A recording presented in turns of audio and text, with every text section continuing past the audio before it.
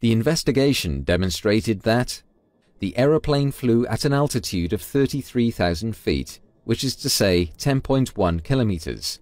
No abnormalities regarding the aeroplane or crew were found. The flight proceeded normally, and no malfunctions of any system or oral warnings were recorded. Also, no distress messages were received by air traffic control. Both flight recorders stopped abruptly at 13:20:03, and from that time, the flight crew of MH17 did not respond to air traffic control messages.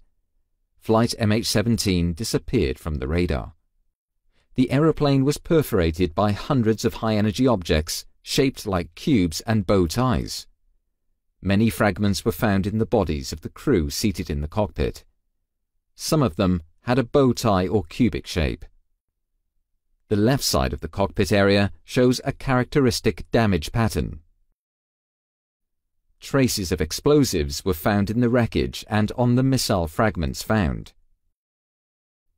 Paint on fragments found inside the wreckage matches paint on the recovered missile parts.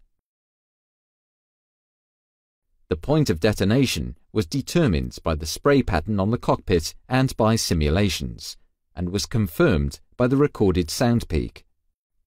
The impact and blast resulted in the aeroplane's disintegration.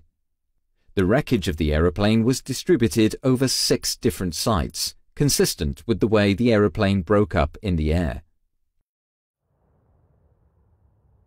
Based on these findings, the Dutch Safety Board concludes that Flight MH17 was downed by a 9N314M warhead carried on a 9M38 series missile as installed on a Buk surface-to-air missile system.